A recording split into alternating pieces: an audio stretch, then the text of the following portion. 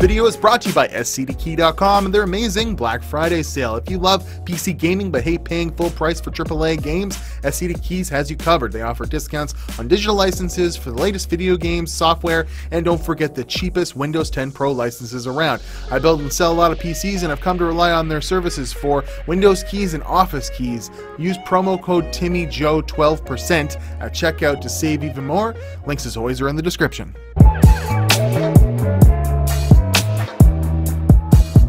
What's up, people? My name is the Timmy of Joe. I come here to bring you CPUs from the past. Phenom, or Phenom, as I like to call it. Maybe I'm wrong. First generation. This is actually Phenom 2. But they got the first gen in here, and I've never really played with one too much. I think at the time I had an Athlon X2 dual core. So this is from 10 years ago, 2008, a platform that I'm wondering, is it still relevant? Because I believe that the Phenom 2, or Phenom, or I don't know how you say it, quad cores are actually pretty relevant today, but that's a little bit different of a platform, isn't it? This here, no bueno. We'll get to it. Anyways, so yeah, I'm running Cinebench, I believe. There we go. Told ya. And yeah, we got it running here, and it's gonna take a little bit. It's been running for a little while. Yeah, spoiler alert, not too good. But yeah, base clock of 2.6 gigahertz, quad core, and yeah, you can overclock them. Black edition, right? Black edition. So where does it go? Unlock multiplier and what have you? 3 gigahertz. It only goes up to 3 gigahertz from 2.6. You get a 400 megahertz overclock. And it doesn't make things much better, does it? With 125 watt TDP as well. Oh man. So yeah, I started off with this thing. This is what I actually got with this. I made a trade and I was really looking for more of the video card that was attached. It was like a 77 or a GTX 770. And there was this thing on there, this weird, I think it's an OCZ cooler. It's sharp. I don't even really want to be touching it. But look at the little dot on there tells me that this thing was not securely grappling the CPU. And I even took these brackets off and tried to make them you know, attach better. But it was getting to like 71 degrees and then throttling. Apparently there's like a top end of temperature for this of like 65 to 70 watts. So, oh wow, we're done. 263. So I ended up putting like a crazy giant scythe cooler on there that only gets this thing at its max overclock to 52 degrees. So yeah, we fixed that. It also came with this crazy OCZ memory that's like got, and yeah, I only had 3 of them on there and then another SLI OCZ memory kit or something. They must be close because I can overclock them all the same and it would boot up the same. But they have this little heat pipe. I don't think they get hot enough. Like, it may be in a case. I know DDR2 can get hot enough to require some extreme cooling, but I think that was just more of a gimmick. But we got her on the test bench here with an RX 580, which should be more than enough to max this old girl out. And we'll be doing some gaming benchmarks and what have you. I was wondering, is this still a viable platform? Because it's comparative to the Q6600 Core 2 Quad. Came out around the same time, and I still consider that something you can put a budget GPU on and overclock a little bit, and you know, you're just BCLK over or whatever. You're just overclocking the North Bridge or whatever. Oh God, I'm a good computer reviewer guy. The light switch. Just base clock overclock a Core 2 Quad, and you know there are extremes with the unlock multipliers and stuff, but you can usually get them to well over 3 gigahertz and about a Cinebench score of like 320 to 350. So this thing is definitely outclassed by its Intel brethren from the time. So let's move on. I've got some information, as always, some slides for you all to check out. This is, you know, kind of where it places in the lineup. We see Opterons, we see, you know, Athlons, we see Semprons and Turions. And then the Phenom X4 came out, actually, if we move over, in March of 2008. The Agena codename at a 65 nanometer architecture. Would you believe that? We're at almost 7. We're at 12, though. So in 10 years, things have come pretty far. But yeah, there was a triple core as well that was just basically one of these with one of the cores turned off because it didn't bench well or whatever, bin well. So yeah, this would be like the most high-end CPU from the time, and not that great, especially considering Q6600 was just like a business processor, and You know, it did much better. So I checked out overclocking. Here's a Phenom overclocking guide for the 9950 that I have. Okay, first gen Phenom. I believe that is one of the first ones. It's the lower TDP one. There's actually a 145 watt one as well.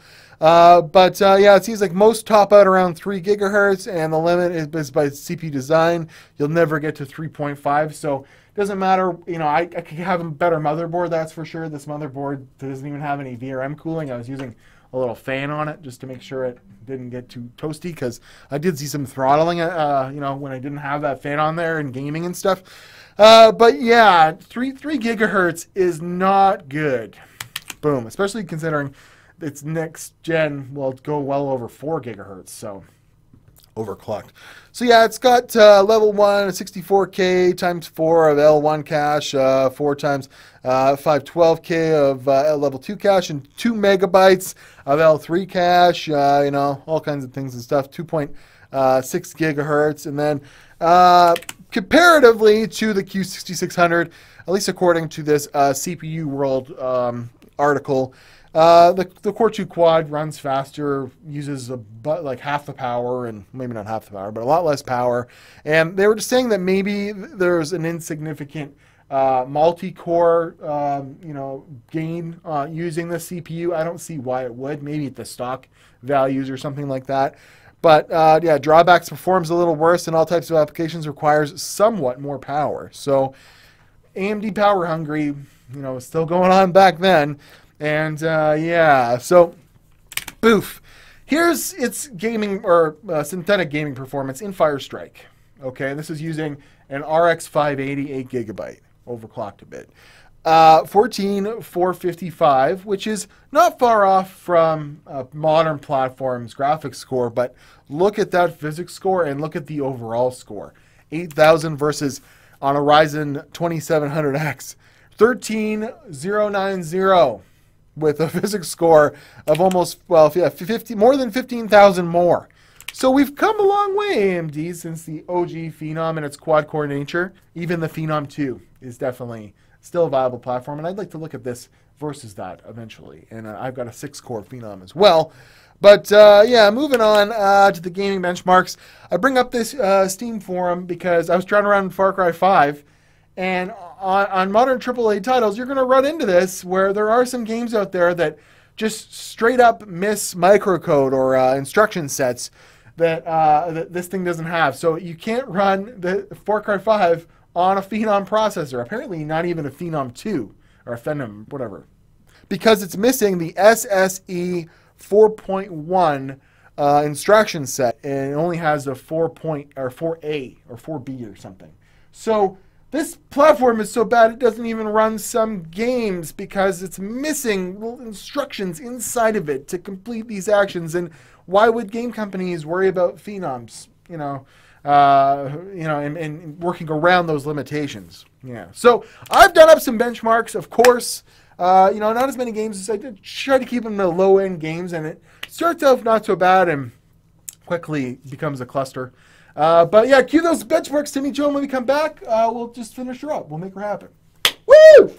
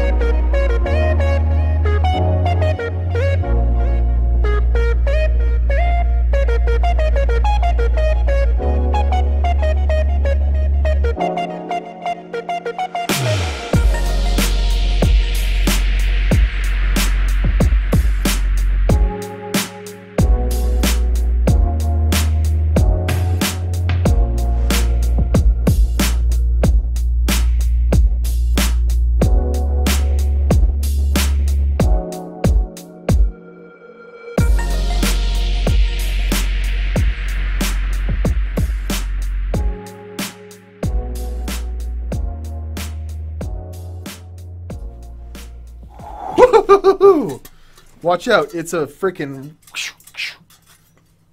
Wolverine claw or something. Not very good, right? A little disappointing. I guess with the sub 300 score in Cinebench, what could you be, you know, whatever. And if games, you know, don't properly utilize the single core, well, not that this thing has very good single threaded performance anyways, it just kind of took a dive real quick. Games like Project Cars 2, you know, that run on a potato. Well, I guess they don't run on a potato because this is the definition of a potato. It was like really hard to get it to run at stable frame rates at all. First time doing For Honor as well, and I was actually kind of impressed with it was able to run Ultra and For Honor and had pretty decent frame rates, but she toppled down pretty quickly, and I wouldn't play any competitive online games with this. Battlefield 1 was a, you know, a hard mess, and then, you know, you might want to use, like, actually didn't run Rainbow Six Siege that bad. That's an online game, but I didn't run it with online, but I did run Counter-Strike, which is a game that should run on anything, and I had to turn down the graphic quality settings to get it to run any sort of good. And yeah, I was jumping around, and the, you know, minimum frames were just so low that I wouldn't recommend this for anything. You know, maybe you could build, you know, if you come across one of these cheap, build a system for your mom to check emails on, build a system for your grandpa to look at porn on. I don't know, but gaming, this thing's kind of toast. Maybe you could use it as like a media center, you know, or run some emulators on it. I'm sure it would do that not so bad, but unless you're gaming on retro games of the time, which, and there's much better ways to do that, this platform is dead. It's pretty bad. But we will look at its brother, the Phenom 2 quad-core, which I believe will do much, much better in the coming weeks, as well as I have a 6-core Phenom that I want to check out as well. But this first iteration, Black Edition, overclocked as far as it'll go, I'm sorry to say, guys, if you're still gaming on this, I feel really bad for you. I'm at Watch Timmy Joe, Instagram and Twitter. I've got shirts! There's lots of shirts. There's the Internet is a series of tubes, the Timmy Joe shirts, as well as stop staring at my dual GPUs, and we'll be looking at this soon as well. Anyways, also want to thank the sponsor, SADkeys.com. They got a crazy Black Friday sale. You get good, quick stuff on there. I use the service all the time. Never really let me down, so that's why I'm letting them sponsor the couple of videos or whatever. But I'm at Watch Timmy Joe, Instagram and Twitter. Check out this. And then, you know, Patreon, you know, I'm doing behind-the-scenes updates on Patreon. So if you can spare coffee money, like $2, $3, whatever, a month to help me make videos, there's like over 45 of you now. It's actually been pretty good lately for view counts and the support on the channel. I just want to thank every single one of my Patreon guys, just everyone that gives positive comments to the channel and the mad views and stuff like that. It's really making this fun for me, and I thank you very much. 70,000 subscribers, whatever. So I'm at Watch Timmy Joe, Instagram and Twitter.